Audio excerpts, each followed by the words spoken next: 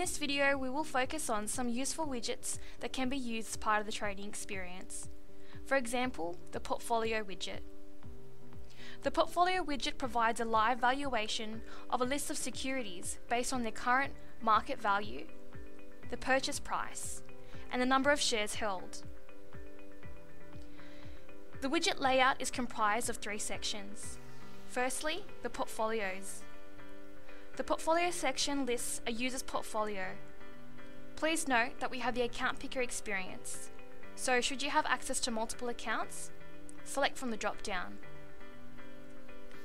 The second part is the summary section. The summary section displays consolidated data for the holdings of the selected portfolios, including general summary information such as profit, dividends, and total portfolio value. Note that should you ever wish to collapse this summary section, navigate to the top right-hand corner and click on the arrow.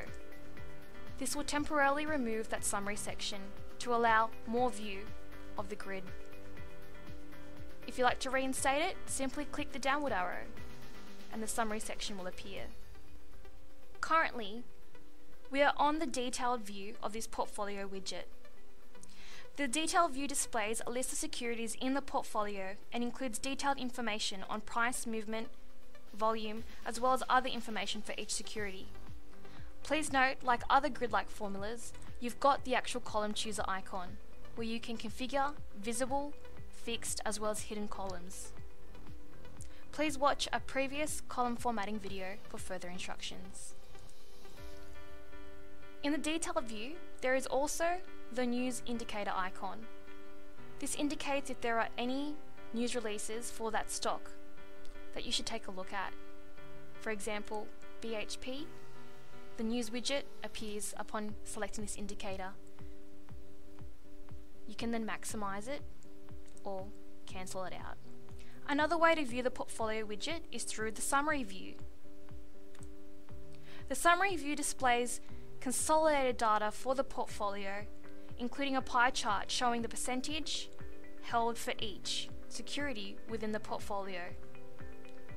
In hovering over a slice of the pie chart, that tooltip will provide more information on the market value, the actual volume, and the profit and loss.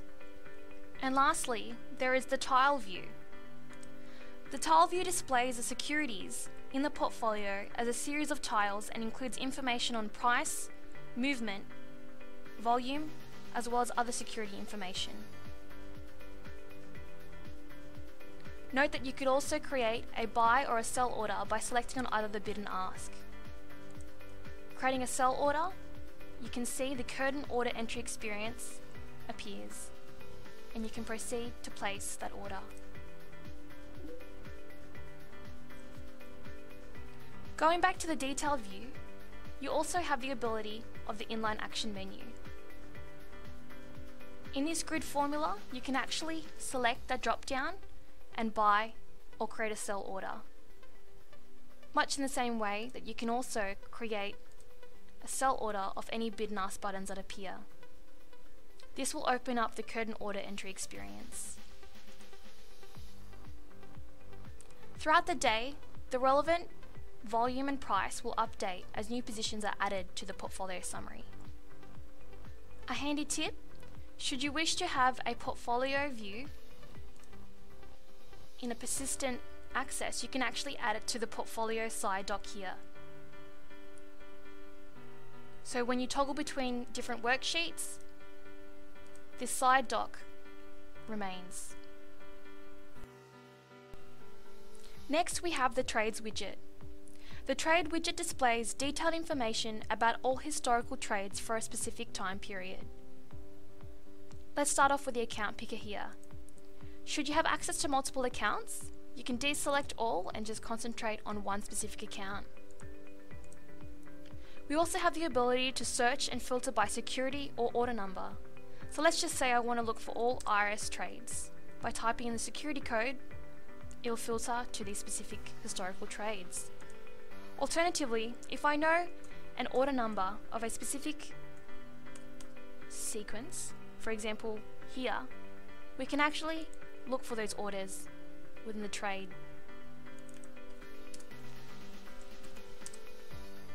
Secondly, we also have the date filter. By selecting from the drop down, we can select from today, yesterday, or days in the past. Alternatively, if you know a specific date, select it here. And it'll show the results accordingly. And lastly, we've got the grouping. You can select how you would like to group your trades by selecting no grouping. Alternatively, by default, if there's no grouping, the most recent trade will come to the top. By account, if you have multiple access to various accounts, the destination, the exchange, and the order number.